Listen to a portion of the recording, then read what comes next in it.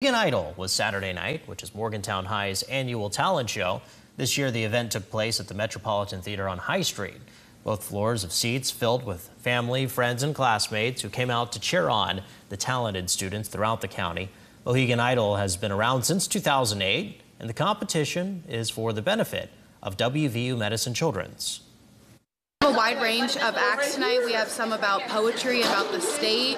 We have a bunch of singers, duets, drum, and a bunch of dance groups. So I'm excited for the wide range of talent. Over the years, the event has raised more than $200,000. There are two divisions, kindergarten through 8th grade and then high school. 25% of the contestants' scores are based on how much money they are able to raise for WVU Medicine.